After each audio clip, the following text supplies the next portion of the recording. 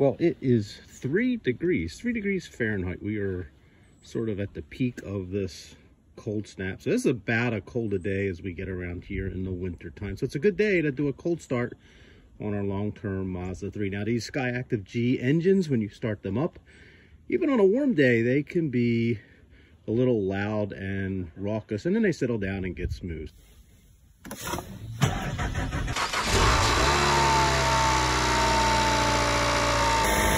Let's settle down here. Whew, and smell the rich exhaust. Yeah, these Skyactiv G engines, they just want to be driven. So when you start it up, you just got to drive it gently. They just won't warm up on a cold day sitting here. It's still idling 5 minutes later pretty fast. So once you get driving them, that's what they want. In all cars, you should just drive them gently. All right, thanks for joining in today for this Mazda 3 cold start.